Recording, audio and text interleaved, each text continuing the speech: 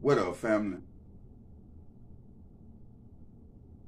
Now, we know that quality control label is the new cash money.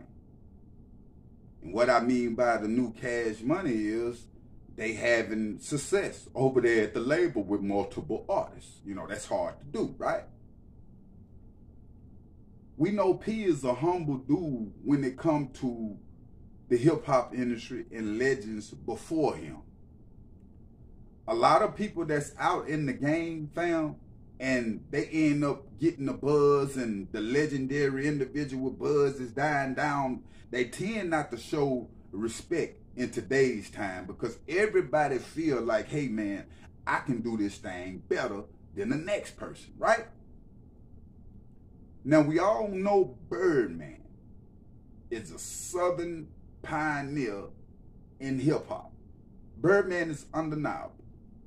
The work that Cash Money have put in music-wise have outbeat Jay-Z, have outbeat P. Diddy, have outbeat everybody that's in the game, music-wise. Cash Money have sold more than any other label that's out here in the game. So you got to respect that, right?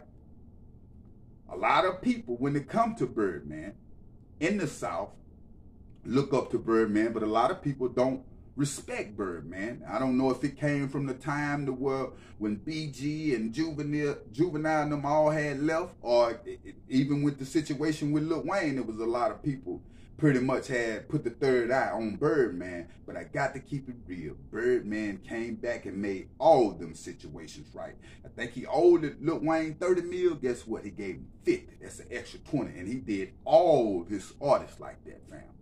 Now, when it come to Birdman, P had done ran into Birdman on a Live Nation date, right? In this video, fam, you can see P saluting Birdman.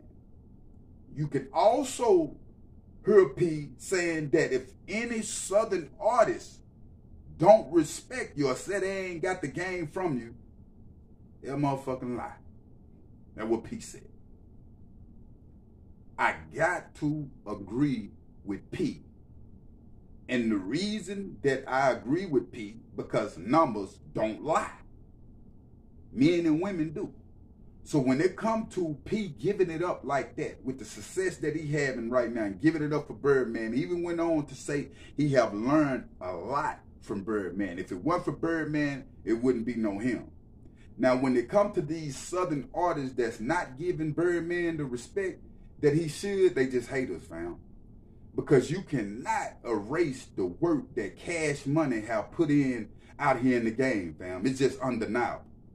Ain't no other label, no other nothing have sold more records and broke more artists than Cash Money.